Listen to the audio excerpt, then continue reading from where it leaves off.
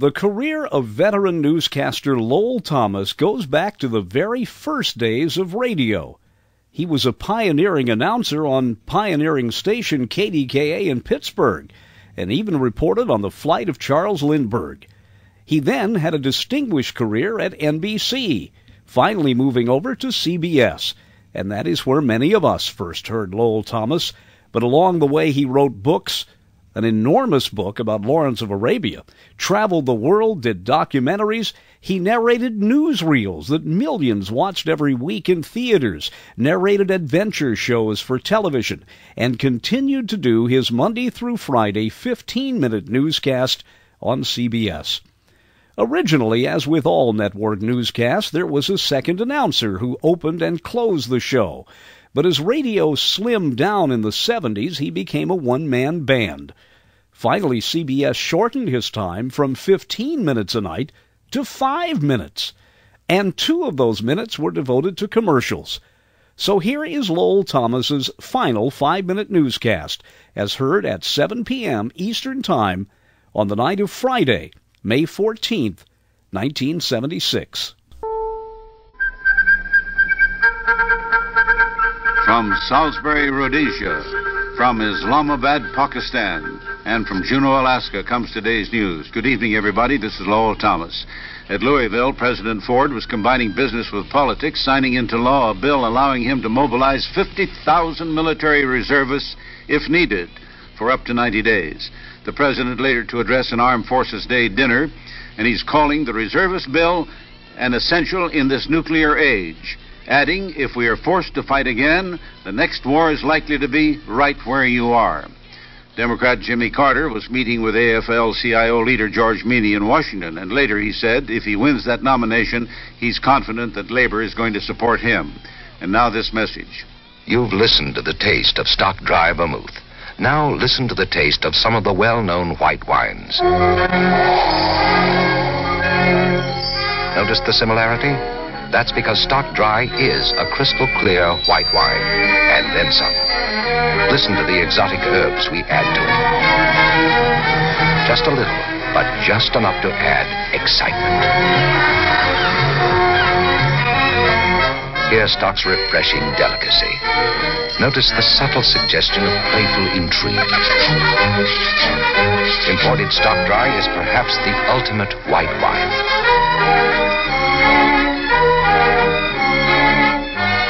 But enough of listening. It's time for tasting. Try imported stock dry vermouth, chilled, straight, or on the rocks. Once you do, you'll never listen to another white wine. Stock sweet and dry vermouth, Distillery of Stock, Trieste, Italy. In guerrilla fighting in Rhodesia, 15 more deaths, followed by mobilization of Army reserves to deal with the terrorists. Also a warning to Cuba to keep hands off. Rhodesian Defense Minister Peter Vanderbilt saying, if Cuban troops attack us, we'll beat the life out of them.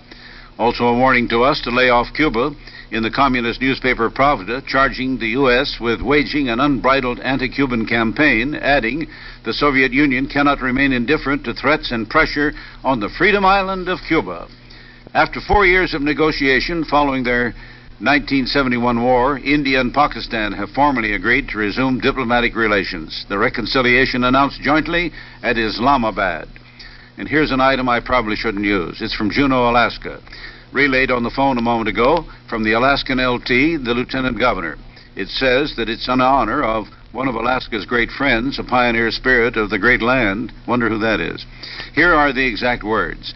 Be it resolved that the members of the Alaskan State Legislature offer congratulations to Lowell Thomas Sr., America's preeminent broadcast journalist, not only for contributions to that profession, but most importantly, for his service to the nation and the state of Alaska. Adding, in tribute to his personal and professional achievements in recognition of his association with this state for more than 6 decades, we hereby designate Lowell Thomas Sr.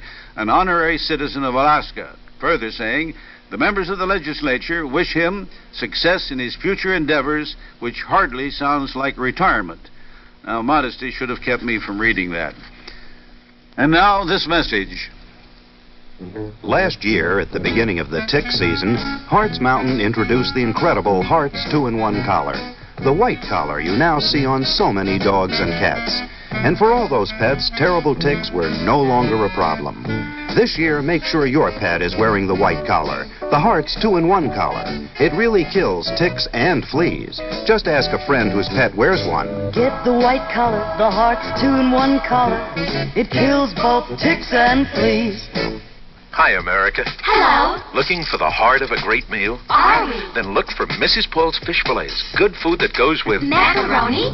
Makes a good balance. What makes Mrs. Paul's Fish Fillets taste so good? We thought of you. I made them just like you would. Oh? Yep, we start with mild white fish, dip it in the crispiest of breadcrumbs. We even include our Creator sauce mix. That's great.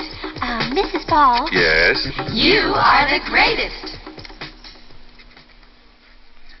On a spot news program like this, there's hardly time to do what I'd like to do at this moment.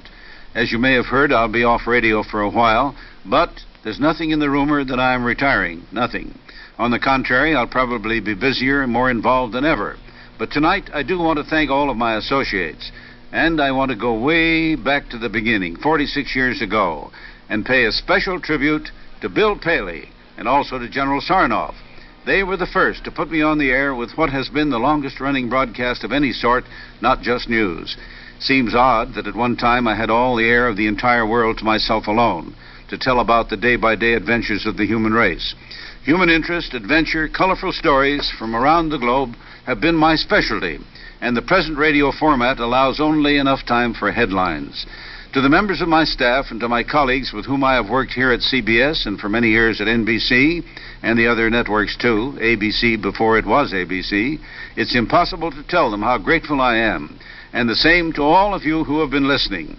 I'll be off on a brief vacation, perhaps doing some glacier skiing in the mountains of British Columbia and Alaska. Instead of my usual so long until tomorrow, or until Monday, since this is Friday, tonight it will simply be, here's to all of you. So long. And Lowell Thomas did travel the world more and write more, but he would live only 5 more years after this final broadcast.